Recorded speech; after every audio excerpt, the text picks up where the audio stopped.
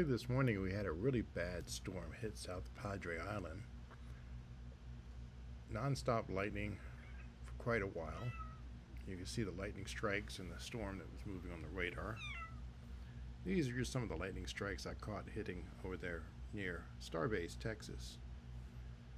The entire island lost power for most of the night, and they worked hard to regain and restore power to the island by this afternoon to everywhere as far as I know now. It has been a very long night. I did not get much sleep. It took a while to get the power back to be able to get the daily live streams back up and running.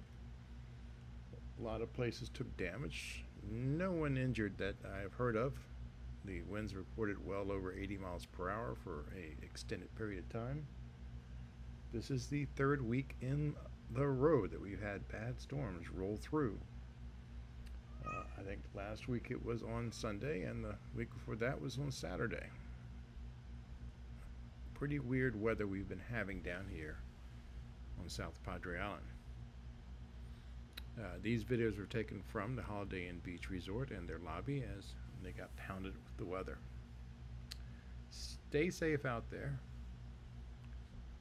and thank you for watching.